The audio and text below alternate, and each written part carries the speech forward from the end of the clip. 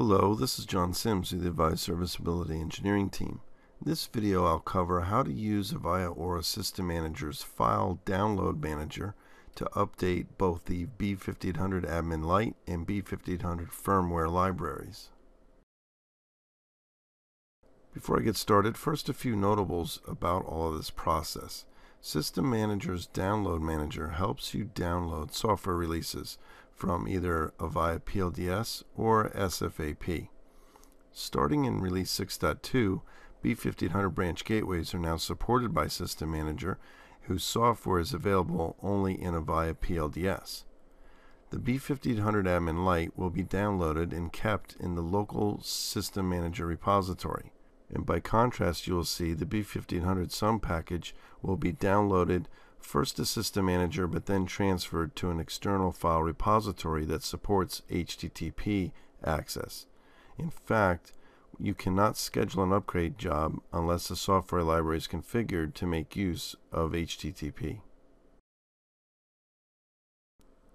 So we're at the landing page of System Manager 6.2, and I'm going to head to Inventory in the Inventory Element subpages. Now from there I'm heading to Upgrade Management. And it's under Upgrade Management that will target our Download Manager for this system. Now for B5800 use, you'll see we'll have a local System Manager repository and an external repository, and we have two different files to manage. Now how it knows how to get these files to begin with the File Download Manager is due to the collected inventory. Under the collected inventory, and I'll head to that now, you'll see that System Manager has pulled all the managed elements to collect all the software versions. So it's by comparing this collected inventory to the versions underbar sp.xml file on the support site that gives Download Manager the information of what is available for download from PLDS in this case to the various repositories. So here you see me expanding the B5800 branch gateway, and we have the full SUM upgrade package, and you see it's 460 meg and it's not downloaded yet. And now I'll expand the B5800 manager. This is the AdminLite package, which is much smaller in size. It's 70 meg, and again you see there that the previous download failed for some reason as our status. So again we have two repositories. We have the local and we have the B5800. So we're going to start with the AdminLite package, and we're going to only make use of the local repository, and the protocol of choice we have is Secure File Transfer Protocol, SFTP. So I'm going to select B5800 Manager, and then under there select the actual executable file that we want to download from PLDS. Now we have an option to schedule this, but I'm going to go ahead and hit the download button to download this and begin this operation immediately. So we're met with an end user licensing agreement, which I'll hit accept to, because I want to get this operation well underway. And so now we see that the download is in progress. And it's targeting the local System Manager repository, and if we go up to the status, we see that it was scheduled successfully. So I'll close out of that status.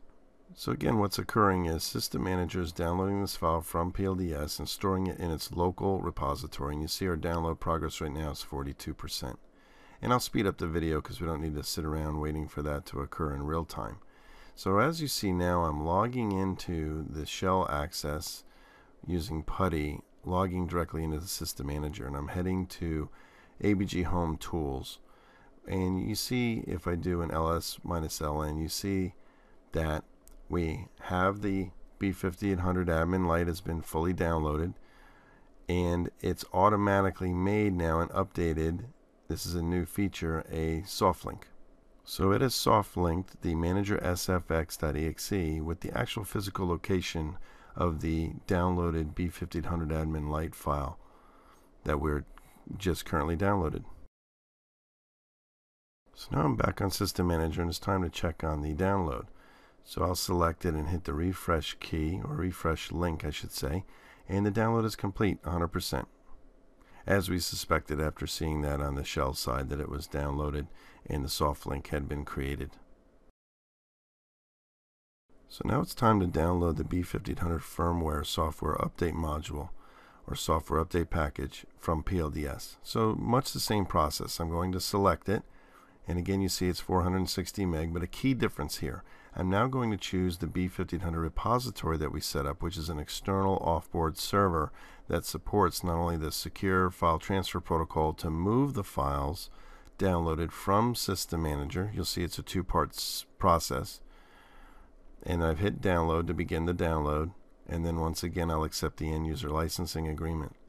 And this offboard server also supports HTTP access for the actual B5800 upgrades when we're timed to do that.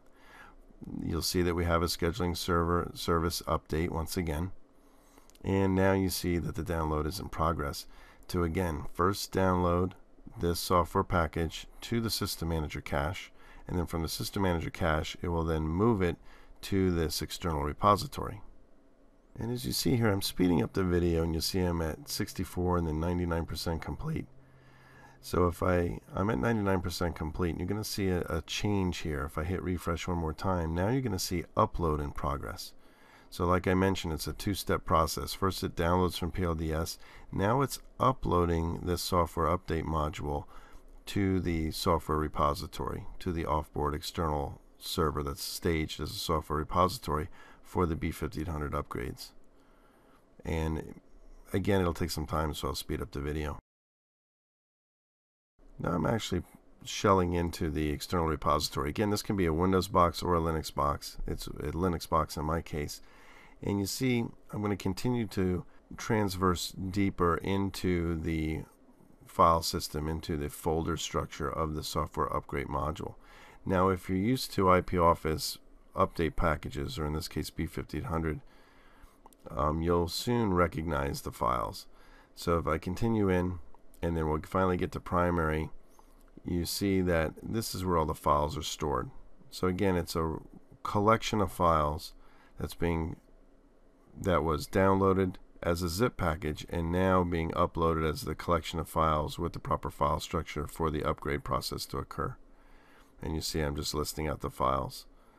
So again, it's a two-stage process, and what will happen is, and there's the full path at the bottom that I've now given you. And again, the two-stage process is downloading to the System Manager cache, and then uploading using SFTP to the external file repository. And then what will happen is during upgrade process, System Manager will redirect the upgrade request to that external repository using HTTP or HTTPS based on configuration of the external software library. And you see how the upload is progressing. We're all the way up to 55%. So here we are at 88%. I'm going to refresh. And this last refresh, you see downloads complete 100%. So the file was downloaded and then moved via SFTP to the external file repository.